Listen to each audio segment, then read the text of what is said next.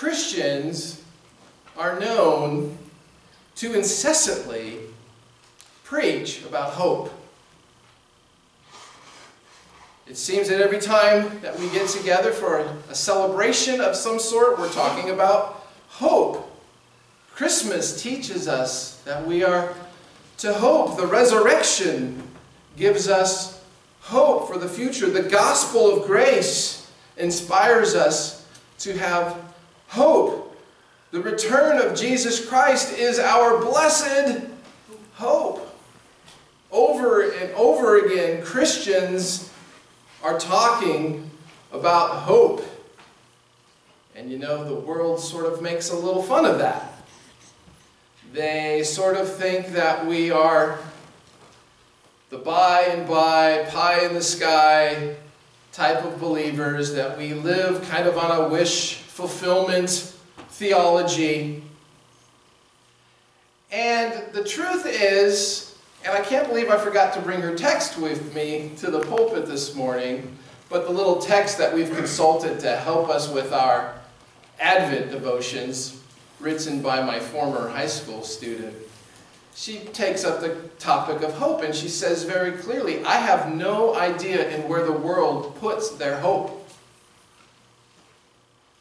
Whereas the world might mock us for being a people who are always maybe slightly Pollyannish, the reverse of that is, well, what does the world have to offer? In what are they placing their hope? In a political scheme? In technology? In science improving? I mean, where is the hope of the world? The world is such a shifting sand. And so she alludes to the passages of Scripture that say, we have an anchor for our souls. We have a place in which, no matter what transpires in the world, that we can have hope that our footing is secure in Jesus Christ and His promises. Of course, there's a big Christian apologetic there, but there's something even more intriguing than just the narrative and the history of the Bible. God the Father gives His people a token. He gives them a down payment on all of His promises. He indwells them by His Holy Spirit. So this is not just a pep talk. This is not just, come on guys, just hang in there. This is the Lord God Almighty indwelling His people, raising their hopes to heaven. And Christy further goes on in her text and says, we just have to recognize there's a master planner. There is someone who has set out a plan to bring about salvation. And the Christmas story helps us to understand the incarnation, and the Easter story helps us to understand the resurrection, and the Pentecost story helps us to recognize the indwelling of God's Holy Spirit. And so that even those first Christians, which we've documented in our sermons through the gospel, through the book of Acts, were a people who were unstoppable, unflappable. They would be told, stop what you're doing, and they would say, we don't live for your orders anymore. We have a God in heaven who has shown us what truth and reality and what a kingdom is supposed to look like. What you're doing here is a shambles. And it's never going to compare to what Jesus Christ can establish on earth. And we have a hope in that. Christians are a hopeful people. When they walk in the door of the sanctuary, they say, I hope this is good. I hope I get something out of this. It's always hoping. You know, my family had intended and had put our hopes on a little family vacation, to take a 1-week vacation. We'd hoped to do that, but God had ordained other things for us. So that 1-week vacation turned into a 2-week lockdown in quarantine. But have I lost my hope for the future? I understand how frustrating it is to be locked down. It gets you, what's that, cabin fever? It makes you go a little crazy. just don't know why you can't get anything done. But my ultimate hope, and listen, I've been frustrated over a lot of things lately. I don't know if you have been. But my hope rests in the fact that Jesus Christ is taking to himself a people. He's renewing them. He's redeeming them. He's restoring them. And he's making us fit to be in his presence. And I long for that. At the end of the day, take everything away, give me Jesus. So I wanted to explore this notion of hope because it is rife through the Old Testament. You take all of the law and the writings and the prophets and you examine from them a common theme, and what do you receive? You receive the Jewish eschatological hope. Now, this is a sermon series that I haven't yet got you to. It's something that I want yet to do with you, because the Jewish eschatological hope and all of its elements in the Old Testament are echoed again in the New Testament. Whereas the Israelites of the Old Testament were looking forward to an anointed one to be the deliverer and to be the one who sat upon King David's throne and the one who would bring the obedience to the nations. That man was Jesus Christ. And he didn't come to us like we read in the book of Jeremiah. God would say a few times, not holding back, if you don't do what I say, I am coming with fire, an unquenchable fire. And if you don't obey what I've laid out for you, and in this particular instance, in Jeremiah 17, highlighting the Sabbath day, which was the token of their relationship with God. It was to communicate to the world, we have a relationship with God and we rest in his provision. And we look to him to supply us for our need. And that our life is not 24/7 work. The concept of worship must be focused in our life. And the gift of the Sabbath was God saying, come to me, all ye who are heavy laden and labor, and take upon yourself my yoke. In a unique way to say, please don't spend your life working and working and working and never realizing that you were created to worship. You weren't created to work for everything constantly. You were created for God. And his gift of a Sabbath day would be a reminder that we are in relationship with him. And in that particular context, he says, just stop carrying stuff on the Sabbath. Recognize you belong to me, and I to you. But if you don't, fire. And so we suspect Jesus Christ coming, and John the Baptist anticipating this one for whom he is making the paths straight. The ones which the mountains are going to be lowered and the valleys are going to be raised. The one who is going to bring an unquenchable fire. John the Baptist knew the type of prophet, Messiah, anointed one that was coming, and he said, clean up! Let's just hurry up and wash up, because you can't stand in the way of this coming one. And yet when he appears, every measure of lowliness and humility and embarrassment is connected to his life. My famous line about Elizabeth and Mary talking to one another. Christmas is about a woman who couldn't get pregnant and a woman who shouldn't have been pregnant, and all of the complications related to that. And that's how Jesus entered into the world, lowly but pure and undefiled, and to establish that he was truly the anointed one of God, and who at the end of the day, the fire of judgment was placed upon himself. All those forsaken passages that make you cringe about what God would do to Israel, God poured all of that upon Jesus Christ so that he could look to us and extend to us every single blessing passage for an obedient Israel.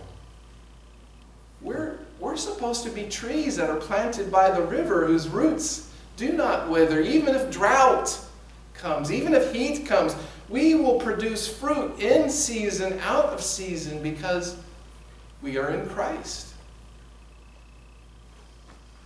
So this brings us to a little example of how the new Israel lives today. And so if you have your scriptures with you, I'm inviting you to turn to the book of Titus. It's 3 books, and I wanted just to highlight how the Old Testament Jewish eschatological hope is now also the blessed hope of the Christian. We, like Old Testament Israel, are longing for the Anointed One to appear. He has come in his first advent, and he's left us a token of his redeeming power by the work of the Holy Spirit in us. But he has yet promised to return again. And so we fix our gaze upon him, not upon our circumstances, not upon our frailties, not upon our sins, because we take our sins and we bring them to him and he cleanses us. So the book of Titus begins with, as a letter written to a young pastor, the Apostle Paul writes to a young servant. In verse 1 he says, Paul, a bondservant of God and an apostle of Jesus Christ according to the faith of God's elect and the acknowledgement of the truth which accords with godliness, in hope of eternal life, which God, who cannot lie, promised before time began. So in Paul's introduction to Titus, and with the anticipation that this would be read to the church over which he's overseeing, Paul illustrates the doctrinal truth of God's sovereign rule to elect a people to himself, and that these people would have a godly lifestyle, and that these people would have a hope for eternal life. Now, we use the word hope all the time. I remember being educated as a journalist in my communications classes. And I remember the day the professor said to us, now when you do your reporting, you never use the word hope, because it means you're choosing sides. And I thought, don't I hope that the little baby gets pulled from the well? He says, use different language. You describe the technicalities of what needs to happen to take that child out of the well. But you can't invest yourself in your story. You have to be objective. Well, is anyone's hope objective? We're always hoping that things will get better. We're always hoping that something good will transition. Or, if we can't get the good, we hope that the bad that's supposed to come to people, they get what they're supposed to get. But the New Testament church and those who are followers of Jesus Christ have a category called eternal life. The reality of eternal life completely modifies everything we do in this life, because we live as though it is a reality. And so when we are tempted, when people try to persuade us to do things that are unholy, we stop and we say, no, this doesn't belong to my nature, and it does not belong to my purposes, because there's something more important coming than what we're experiencing right now. But what's coming in the future is going to be just like what I'm feeling right now. But I will be renewed and empowered, and I will give praise to God for he is due. So in his writing to the church and to his young minister, he wants his people to put hope in eternal life. And of course, eternal life has been secured for us because of the resurrection of Jesus Christ. And then he goes on to talk about what his mission is in the book of Titus. And you'll see the chapter divisions there, that there's a discussion of elders and who's qualified to be an elder, and what the elder's task is, and how they are to oversee the church. And just as we would read from the book of Jeremiah about the importance of the Sabbath, equally so we would read in a book to a young pastor how important it is to have proper leadership. In the Old Testament, you ask the question, why would you cut corners on the Sabbath?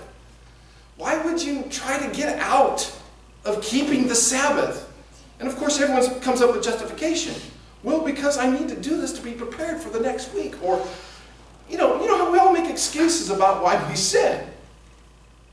And in an equal vein, the question is, why wouldn't you as a church have men who lead the church that reflect these passages? Why would you do that? What would come?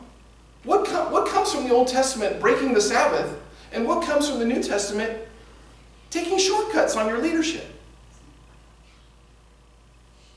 And so there's an important imperative for those who lead churches, because the church is the bride of Christ. It is the elect of God. It is an extension of His kingdom. And then there's this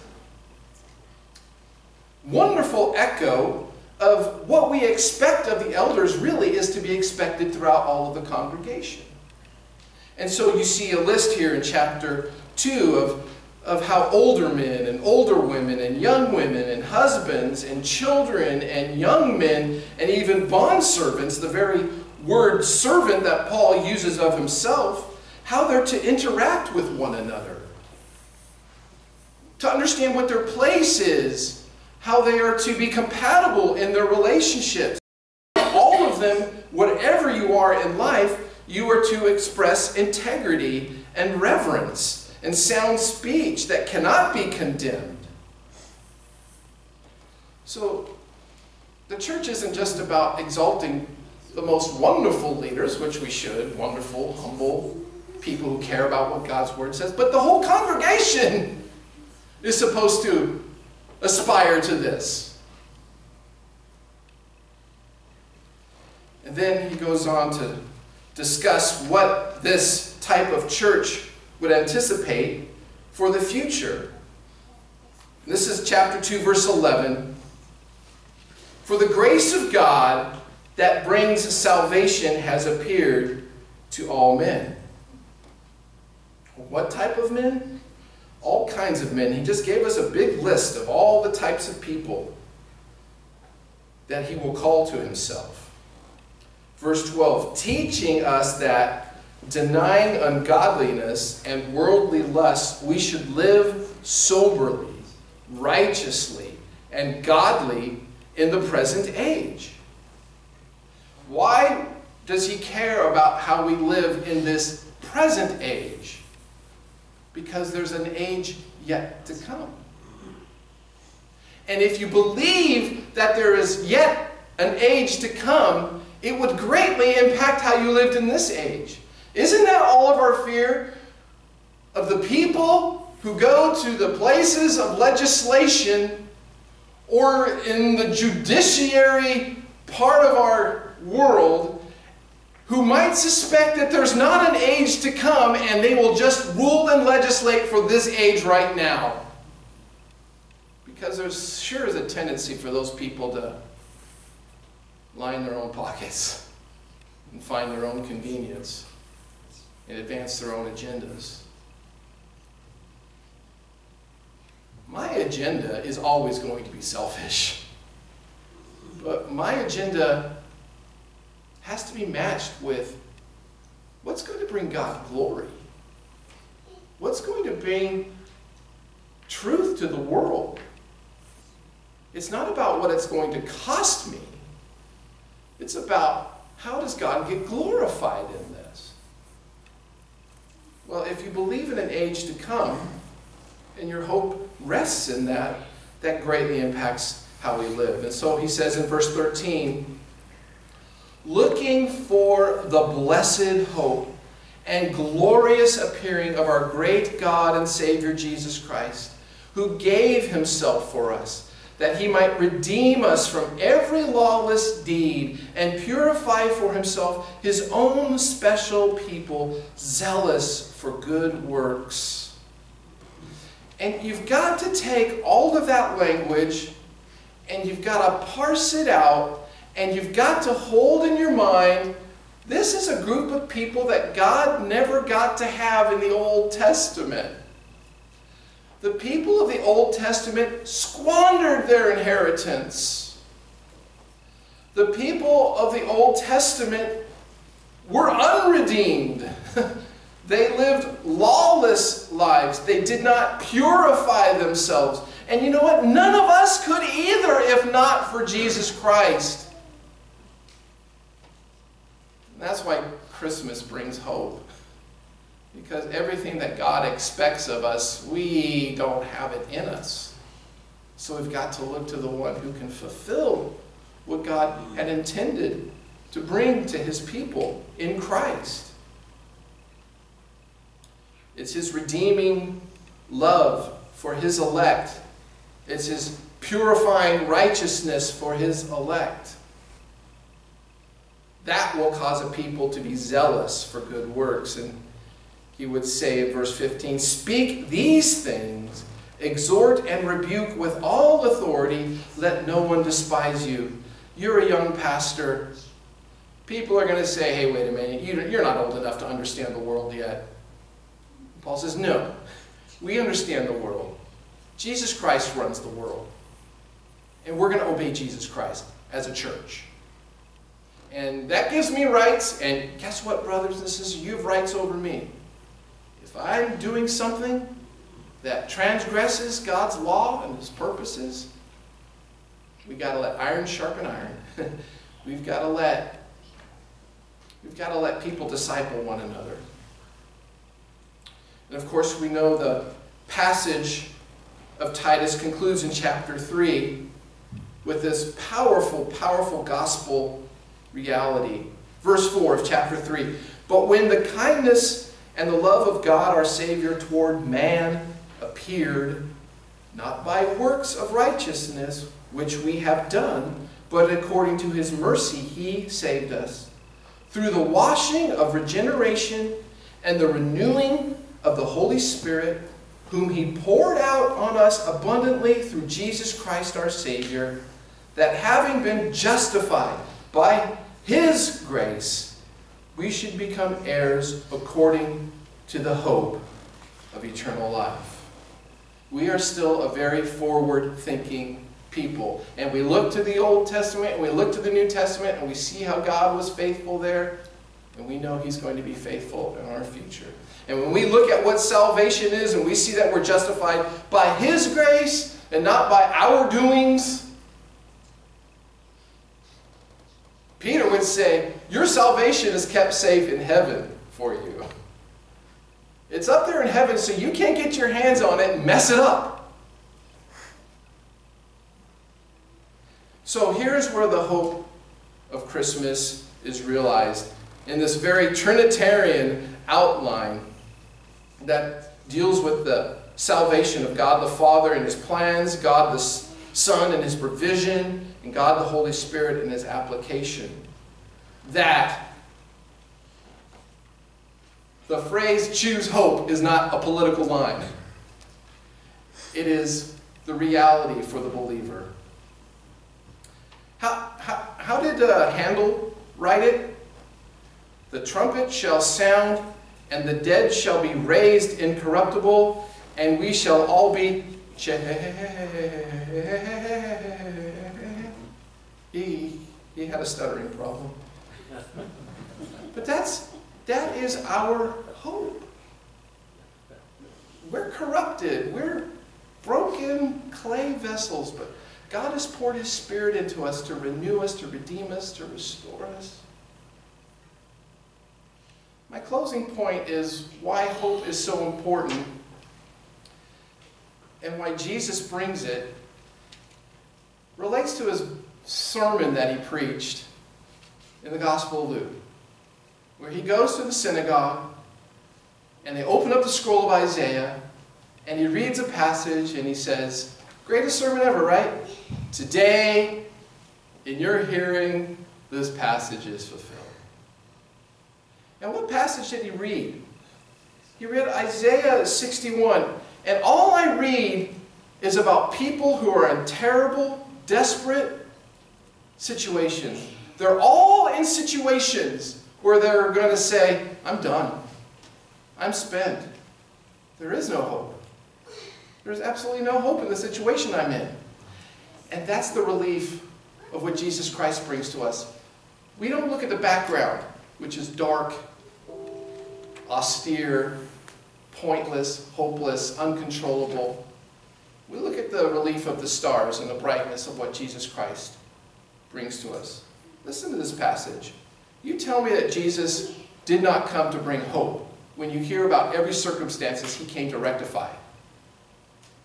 The Spirit of the Lord is upon me because the Lord has anointed me. There's the Jewish eschatological hope that an anointed one would come. To preach good tidings to the poor. He has sent me to heal the brokenhearted. To proclaim liberty to the captives. And the opening of the prison to those who are bound. To proclaim the acceptable year of the Lord and the great day of vengeance of our God. To comfort all who mourn. To console those who mourn in Zion. To give them beauty for ashes. The oil of joy for mourning. The passage goes on. But you see very clearly why we need hope. Because outside of him we are broken, we are captive, we are bound. He has come to free us, and free us indeed. Let us pray. Father in heaven, we ask that your Spirit would speak to us about this living hope, how it does transform your people, not because they've learned Southern hospitality or they've been to cotillion classes.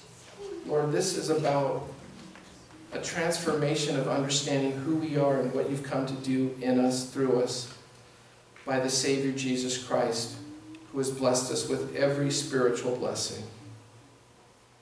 And Lord, our hope rests not on our performance, but upon the one who is faithful and true to fulfill all the promises. And he will return with those promises in hand one day. We thank you for that day and look forward to that day. Maranatha. And in Jesus' name we pray. Amen.